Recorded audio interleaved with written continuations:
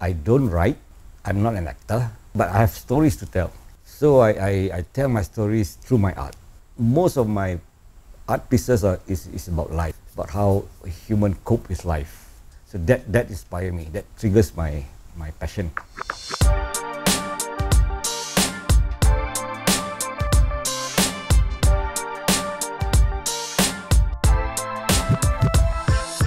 Okay, my name is Eddie Putera, 51 years old. I've been doing this visual art for almost half of my life, ranging from paintings, whatever visual media that I can use to tell my stories. My background in art started when I was in architectural school. Upon graduation, I've decided not to pursue my architectural career and focus more on producing visual art.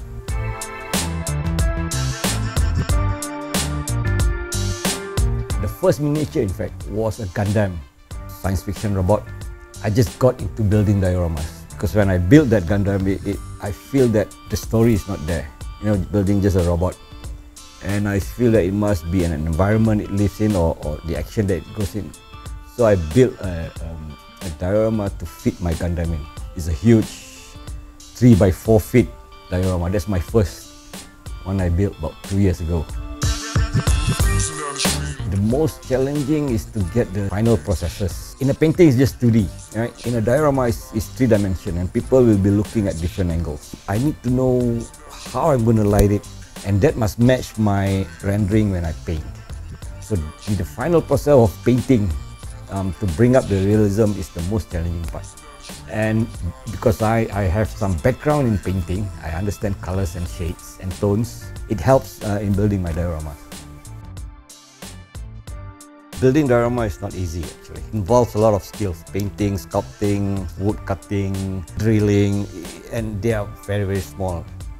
I have on this part of this section is all about cutting and drilling and punching holes. If it involves nails, this is the part, this is the dirty part. And then this is my main workstation. I spend now like 8-10 hours a day here in this space, sometimes doing nothing. See, the workstation need to be arranged in order, you need to get things quick, and you need to get it within, you can hand reach your equipment. So on this side, on my right to the back, are where I arrange my paints.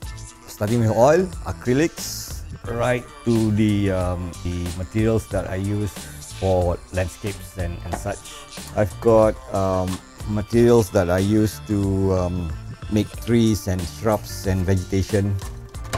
My cutting board. This part of the section is within reach are all my brushes, sculpting tools, pencils, pens, cutting tools. I start building with dreaming actually. I just lay around somewhere, sometimes my guitar, my keyboard, play the drums, just for me to remember things from the past.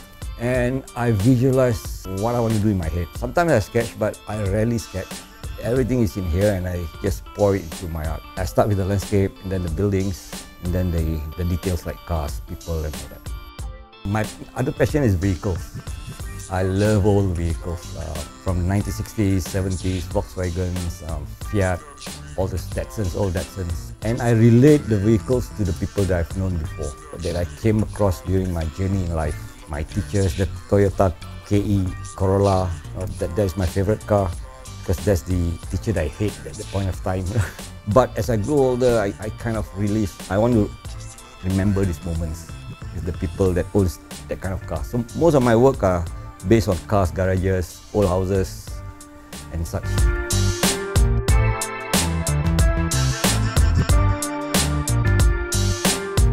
Very important piece of my life actually. This is a house that belongs to my grandma in the 1960s and 70s. It's a real house. I built this from memory. Some are not that accurate because there's no photographs of this house anymore. So I built this from memories of myself. I talked to my dad, some uncles, and from the input that I got from them, I built this piece. This is the kitchen of my grandma's kitchen. This is the washing area and the toilet, the open well where we have shower, wash our clothes. It's not completed yet. There'll be details of things, yeah. But the main structure is almost complete. And I hope this will be a memory of our family, my grandma's house. You know, I cannot force, in art you cannot force your creation. You just let it, when it's not there, it's not there. Just let it flow.